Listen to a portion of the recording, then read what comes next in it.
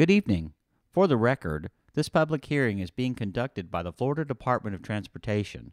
It is being held at the Sanborn Activity and Events Center, 815 South Alabama Avenue in DeLand, Florida, at 5:30 p.m. on August 29, 2017, and is for proposed improvements to State Road 44 over the St. Johns River Bridge.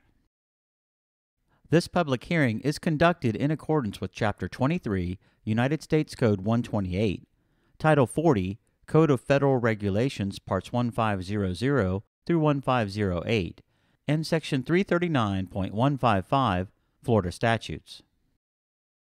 This hearing is being held in accordance with Title 6 of the Civil Rights Act of 1964 and Title 8 of the Civil Rights Act of 1968, as amended.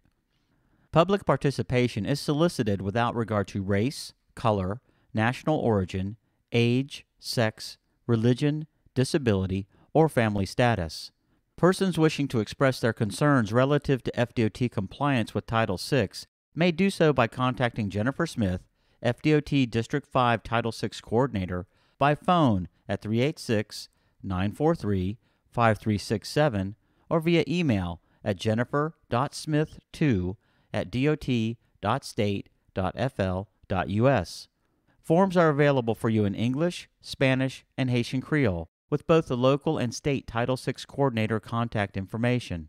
All inquiries or complaints will be handled according to FDOT procedure and in a prompt and courteous manner. As you have probably seen, FDOT staff and design team members are here to discuss your concerns and answer your questions. Team members can be distinguished by their name tags. There are also graphics on display for your review. Please feel free to discuss any project issues you have with the design team. Your input is very important to us. When you arrive this evening, you are offered a newsletter handout and a fact sheet containing information about the project and proposed improvements. If you did not receive a newsletter or fact sheet, you can pick one up at the sign-in table during the upcoming intermission. This presentation provides a broad overview of issues the Florida Department of Transportation will be addressing during the design phase of the project and information on the proposed improvements. The project begins at County Road 42 in Lake County and extends to east of Edstone Park in Volusia County. Through the project limits, State Road 44 is a two-lane rural roadway and also serves as a hurricane evacuation route. The stakeholders in the area include Lake County, Volusia County, the City of DeLand, adjacent public lands such as Ocala National Forest, state-owned property, Edstone Park, and various permitting agencies. Private property owners such as St. John's Marina, Shady Oaks Restaurant and Bait Shack, and Duke Energy are also key stakeholders. A project development and environment, also known as a PD&E study, was completed in 1991, which studied the widening of 27 miles of State Road 44 from U.S. Highway 441 in Lake County to State Road 15A in Volusia County. The evaluation of the State Road 44 bridge, also known as the Whitehair Bridge, was included in this study. The study proposed that the roadway be widened to 4 lanes through the entire project limits. In 2000, a Planning and Environmental Management Office, also known as a PLEMO study, was completed, and the results indicated that only 2 lanes are needed in the vicinity of the State Road 44 bridge over the St. Johns River. A second PD&E study was completed in 2004, which recommended the replacement of the bridge with a fixed-span structure with 45-foot vertical clearance over the main river channel.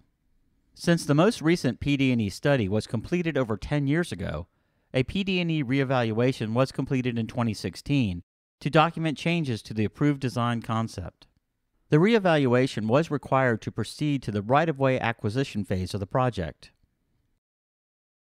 The existing Francis P. Whitehair Bridge, built in 1955, is a bascule bridge that carries State Road 44 over the St. Johns River. The St. Johns River is the longest river in the state of Florida and has significant commercial and recreational use.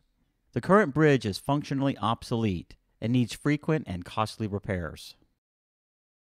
The project is located in a beautifully unique part of the state, crossing the St. Johns River near public lands and surrounded by environmentally sensitive lands. In addition, protected and endangered species are identified within the limits of the project. Considering the involvement of these natural resources, the design and construction of the bridge replacement will incorporate avoidance and minimization techniques to reduce impacts and enhance the environment. The proposed improvements include reconstructing the two-lane bridge and approaches. In addition, the signal at the County Road 42 intersection will be replaced and the access road to St. John's Marina will be relocated. Access changes to Edstone Park, St. John's Marina, Old New York Avenue, and Shady Oaks will be included as part of this design project. Improvements also include new stormwater ponds and safety enhancements. The bridge will be designed to accommodate a future 12-foot wide multi-use trail. The roadway will remain a two-lane rural facility that includes paved shoulders. In order for the bridge to provide a 45-foot vertical clearance over the river, the roadway grade will rise substantially, requiring the use of retaining walls. Within these elevated roadway sections, the shoulder width will increase to 12 feet, and space will be provided to accommodate a future multi-use trail. The bridge typical section will include two 12-foot travel lanes with 10-foot shoulders. The bridge will also provide a 12-foot wide area to accommodate a future multi-use trail. On the Lake County side of the project, the existing access road to the St. John's Marina is located approximately 800 feet east of County Road 42. The new access road will be located at County Road 42, creating a four-legged, signalized intersection. On the Volusia County side of the project, the existing access road to Edstone Park and St. John's Marina is located on the north side of State Road 44 at Old New York Avenue.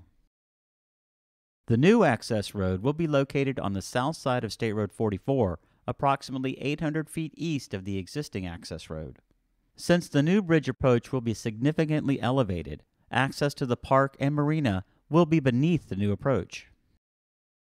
Under normal conditions, the existing bascule bridge only provided 15 feet of vertical clearance above the river. As taller boats and sailboats navigate the river, the existing bridge has to be opened to allow their passage. The new bridge will provide 45 feet of clearance above the normal high water level of the St. Johns River. Today, untreated stormwater runoff from the road and bridge discharged directly to the St. Johns River. With the replacement of the bridge and the elevated bridge approaches, two stormwater management ponds are proposed in the unused land areas beneath the new bridge. These ponds will provide water quality treatment and meet permitting criteria for the improvements. There are several permitting agencies involved, including the U.S. Army Corps of Engineers, U.S. Coast Guard, St. Johns River Water Management District, U.S. Fish and Wildlife Service, and the National Marine Fisheries Services. Extensive data gathering activities such as surveying, soil testing, wetland assessments, and investigation of protected wildlife have been completed. Our engineers are finalizing the design of the roadway features, identifying stormwater treatment and permitting needs, and determining environmental impacts due to the proposed improvements. We are currently approaching the 90% stage of completion, and your input is very important to us. The current schedule involves design, permitting, and construction plans to be completed in the spring of 2018. Right-of-way acquisition is funded in fiscal years 2018 and 2019. Construction of the improvements is currently funded in fiscal year 2020. The Florida Department of Transportation recognizes that the success of any transportation improvement is dependent upon a successful public outreach effort. A community awareness plan was developed to establish and maintain a strategy for public and stakeholder involvement in the design project. Public notification and project updates are provided through the project newsletter, public notices, a news release, and project website. This public hearing is being held to connect with stakeholders and obtain input regarding the proposed improvements. Public comments for this project will be documented in the public involvement record for this project. In a few minutes, you will have an opportunity to step to the microphone and offer verbal comments about the proposed improvements to State Road 44. Your comments will become part of the official public hearing transcript. You may also complete a comment form this evening and drop it in the box provided, or if you prefer, you may mail us your comments.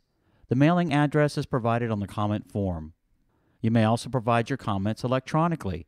The email address is provided on the comment form, or you may visit the project website and submit your comments there through an email to the project manager. All exhibits or statements postmarked on or before Friday, September 8, 2017, will become part of the public hearing record. If you would like more information about the project, please contact Kathleen Enott, FDOT Project Manager, or visit the project website at www.cflroads.com. Thank you for your interest and participation in this project. We encourage you to review the plans and documents on display during the upcoming intermission. If you would like to speak during the public testimony portion of tonight's hearing, please fill out a speaker card. Our moderator will provide you with more information.